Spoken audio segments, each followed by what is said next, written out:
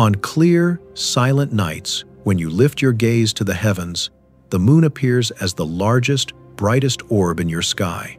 So familiar is it that it feels almost mundane, a constant companion. Yet the more you study it, the more the moon reveals itself as profoundly mysterious. Strangely, from our vantage point on Earth, the moon and the sun appear almost the same size. How can this be? In truth, the sun's diameter is more than 400 times greater than that of the moon, but it also lies about 400 times farther away. This perfect cosmic coincidence gives rise to the illusion of equal size. Still, the balance is not always exact. The moon travels along an elliptical orbit around Earth, and our planet itself orbits the sun in an ellipse, so sometimes one appears a little larger than the other. Our planet, Earth, is itself peculiar, not only for harboring life, but also for the remarkable scale of its single lunar companion.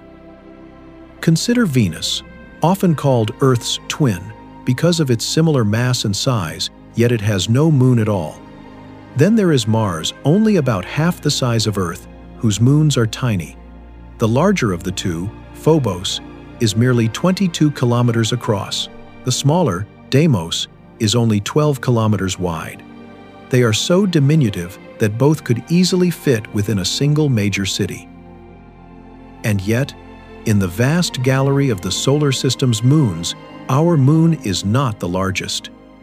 Ganymede, the largest satellite of Jupiter, holds that title. But even it is only somewhat larger than our own moon. Meanwhile, Jupiter is 318 times more massive than Earth, a true giant among planets. Sometimes you cannot help but wonder, did someone leave the moon here as if by mistake so that humanity would forever question it? In the crucible of the Cold War, the United States poured its ambition into NASA. On the 20th of July 1969, Apollo 11 landed on the moon. Astronauts brought home hundreds of kilograms of lunar rocks and dust. And when scientists analyzed them, they discovered something astonishing. The chemical composition of moon rocks is almost indistinguishable from that of Earth's crust. This revelation sparked a profound question. Could the moon have formed from the Earth itself? If it were gravitationally captured by Earth, its composition would likely differ significantly, and yet the moon is far too large to be a simple satellite captured out of space.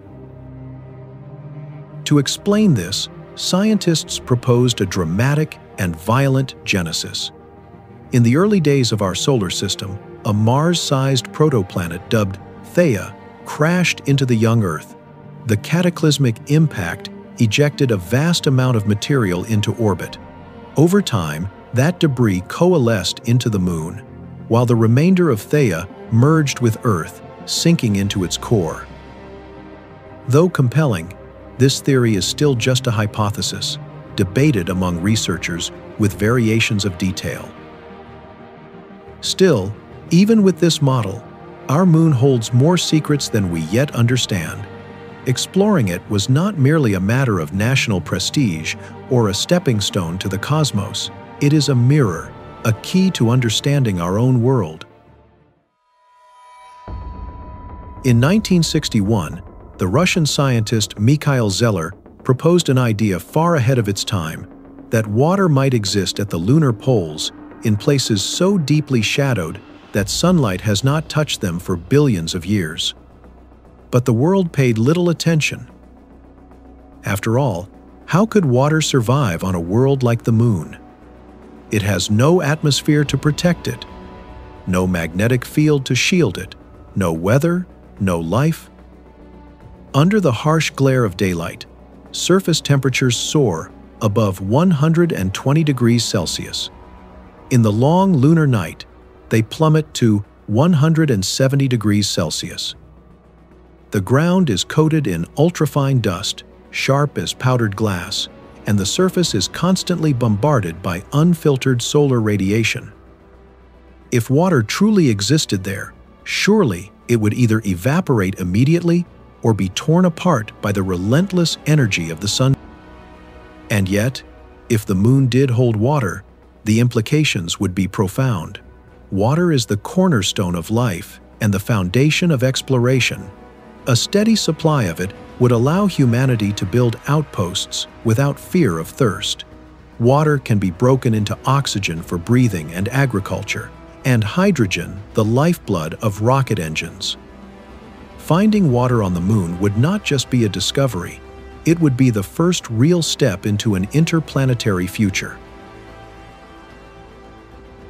In 2009, NASA launched one of the boldest missions in its history, L-Cross.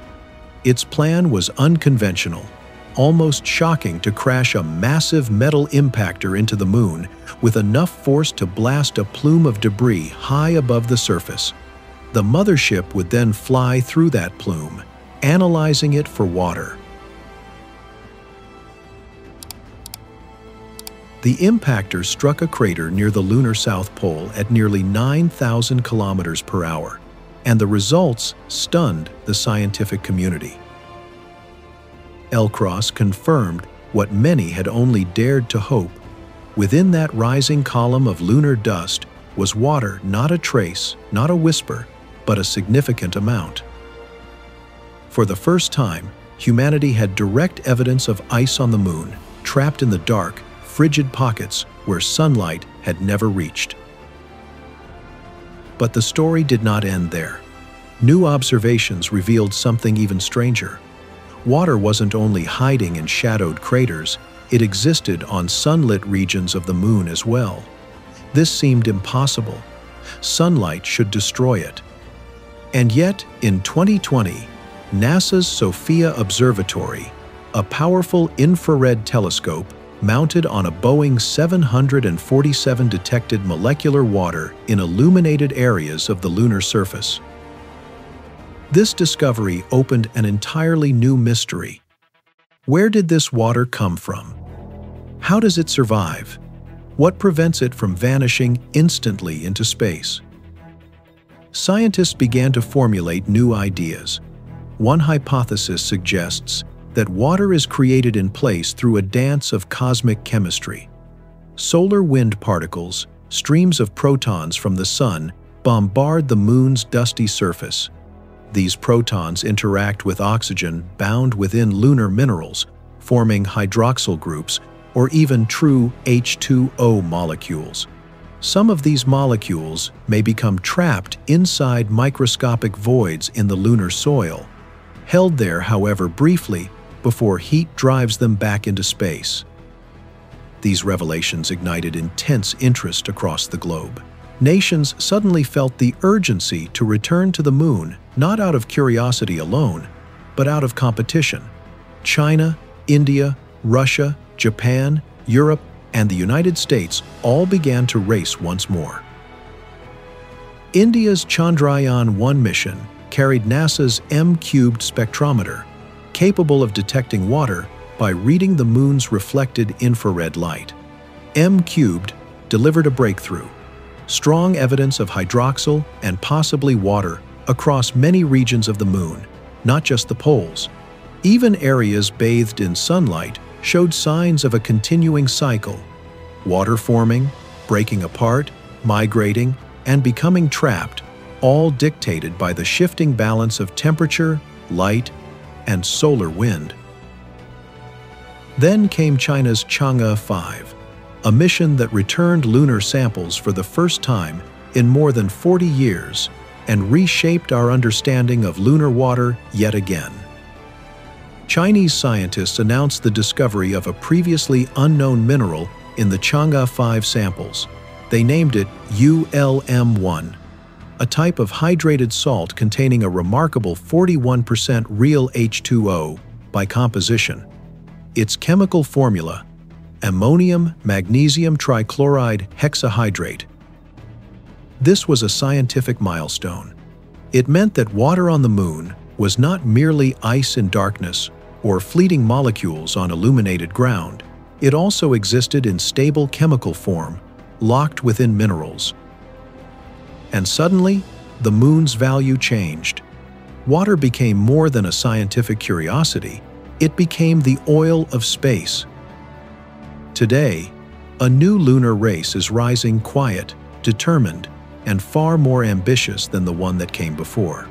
China, working alongside Russia and several partner nations, is preparing to reach the moon's south pole before 2029, laying the foundations for a robotic outpost by 2030. Across the world, the United States is advancing its own vision through the Artemis program, Artemis 1, uncrewed, Artemis 2, carrying astronauts once more into deep space, and Artemis 3, aiming to return humans to the lunar surface for the first time since 1972. The race will not stop, but beneath the surface of competition lies a deeper question. Are we exploring the solar system for humanity or exploiting space for profit? In 2024, China's Chang'e 6 mission achieved a milestone no nation had ever accomplished. Returning samples from the far side of the moon, a hemisphere forever turned away from Earth. And what those samples revealed was astonishing. The far side rocks were brighter, coarser, denser, and covered with thicker layers of dust. Their structure differed entirely from the near side we thought we knew. Even more surprising, the lava flows they found were much younger, suggesting the moon stayed geologically alive longer than scientists imagined. But the true revelation came in the form of a new mineral, chungite, a transparent crystalline substance containing helium-3, one of the rarest materials in the universe and a potential key to near-limitless clean energy. Helium-3 is the dream fuel of fusion reactors, producing power without the dangerous cascade of high-energy neutrons.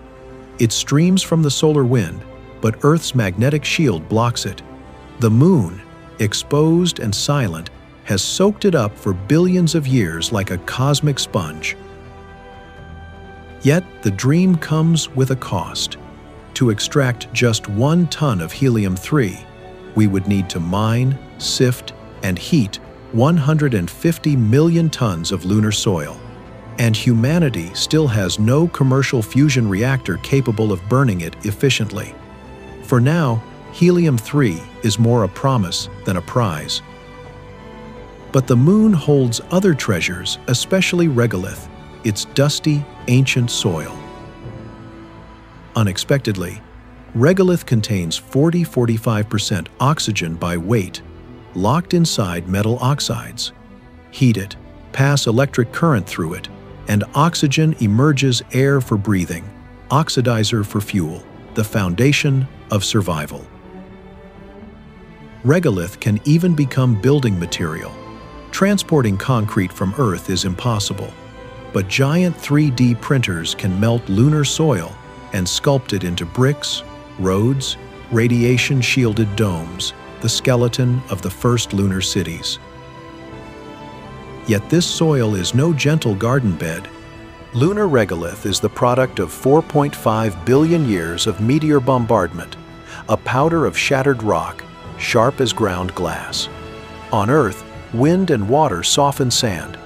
On the moon, in airless silence, every grain remains jagged, electrified by the sun, clinging to everything it touches: spacesuits, visors, machinery.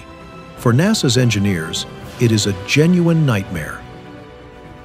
The moon also hides rare earth metals, not truly rare, but difficult and environmentally destructive to extract on Earth. China already dominates global supply. As demand rises, the idea of mining them on the moon becomes increasingly attractive. But all of this raises a critical question: who owns the moon? The Outer Space Treaty forbids weapons and territorial claims, but says nothing clear about resource extraction. In truth, the rule may simply become, whoever arrives first, chooses first. And that is why mapping water and securing strategic sites is now the heart of every lunar strategy. Finding water, mining minerals, building infrastructure. These are the first strokes on the canvas of a new era. one where humans don't just visit the moon, they live, work, and dream upon it. The moon is no longer a distant lantern in the night sky. It has become an opportunity, a challenge, and a mirror reflecting the future we wish to build. China's robotic explorers are already studying every grain of lunar soil, preparing for a permanent presence. NASA, constrained by short missions, surveys quickly and leaves. But to live on the moon, one must understand it deeply. And for now, quietly, steadily, China is leading the way.